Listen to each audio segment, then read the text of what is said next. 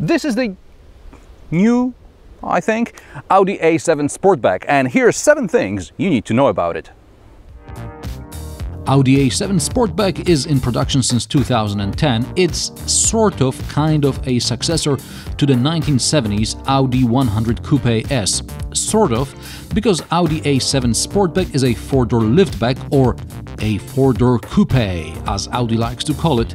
Looking at the facelifted first generation and the second generation model, one may be excused for thinking they are one and the same.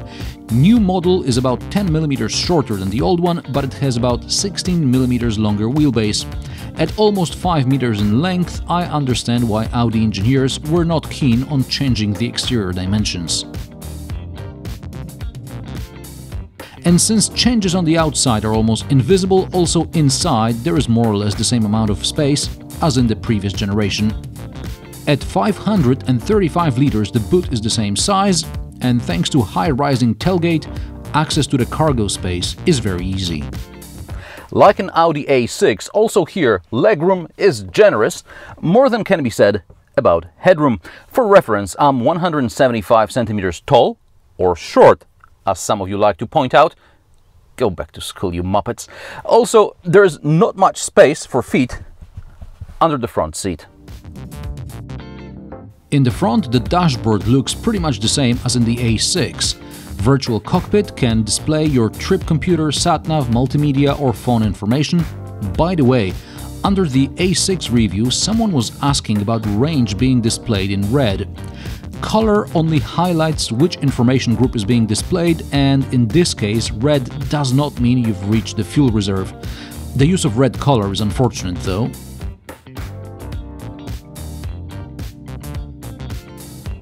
But one of the most important changes in Audi flagships is the new MMI interface with 2 central displays. The lower display can be used to write a query, and the system will match whatever it can find online, in sat-nav or your phone book. It's much better than writing on a small wheel like in lesser MMI versions or BMW's iDrive. Or you can rely on Google Maps. Audi works flawlessly with Android Auto, only then you don't get directions on the head-up display. But I'm sure one day this will come too.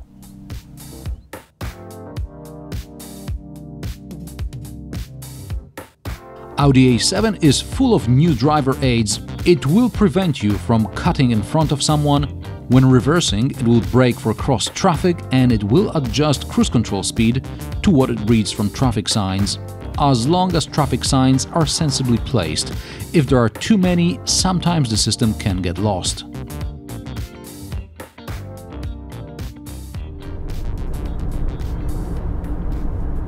This test car is marked 50 TDI. In mid-2017, Audi has modified its naming schemes. New markings signify power output range and type of propulsion rather than exact engine displacement. So the 2 digits 50 signify power output range between 278 and 304 horsepower. TDI, of course, means a diesel engine, but it could just as well be a TFSI petrol motor or an e-tron electric or hybrid vehicle. Now, the engine displacement and the number of cylinders, in this case it's a 3-liter V6, is no longer relevant. Well, unless it is. What's your opinion? Let me know in the comments section below. Despite the TDI badge, new generations of A6, A7 and A8 are in fact so-called mild hybrids, or MHEVs, mild hybrid electric vehicles. Additional batteries charged with energy recuperated during braking or coasting. This allows stop and start system to kick in much earlier, and the engine can also shut off completely, so no half-cylinder shut-offs, just complete shutting off of the engine during coasting at higher speed. Thanks to using MHEV, oh, for example, now I'm coasting. The engine is not working right now. Press the accelerator and back we go. So, thanks to using MHEV technology, Audi A7 can save up to 0.7 liters per 100 kilometers. In my test, the car used about 8 liters per 100 kilometers, which is approximately 29 mpg.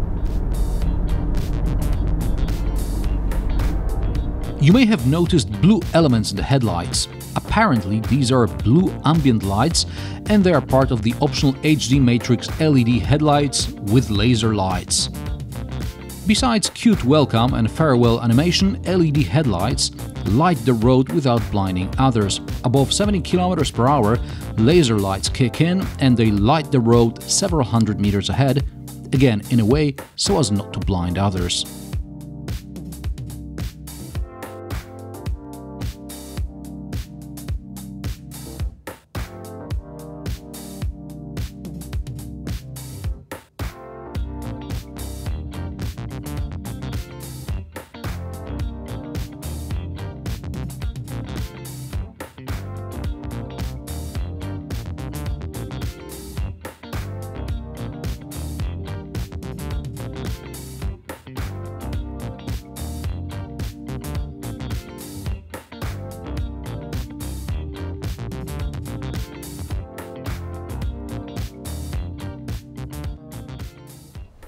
All this is anything but cheap. Prices of the new Audi A7 start at €57,500 and this test example costs about €115,000.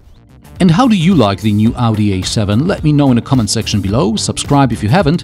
New episodes every Friday and sometimes on Tuesdays as well, just to annoy you. So click that bell icon to be up to date with all the new stuff I post. Thanks for watching, and I will see you in the next one.